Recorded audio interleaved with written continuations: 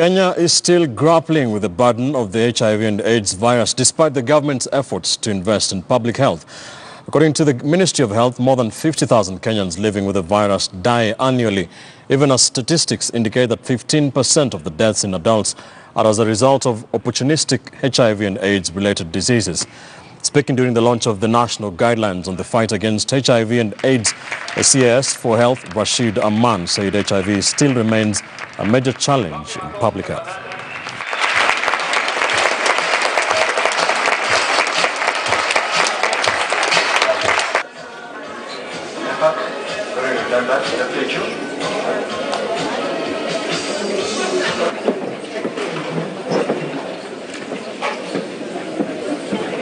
The document and gracing this occasion today.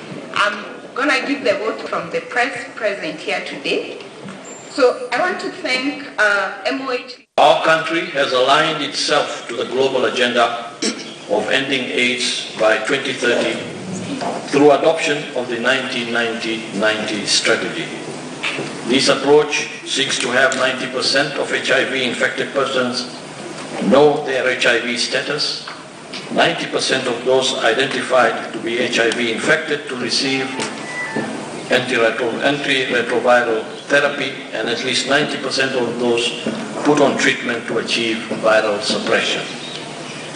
The global gap to achieving the 1990 target in 2015 was around 11.9 million people living with HIV who did not know their status, 12.7 million people in need of antiretroviral therapy, and 13 million people who were not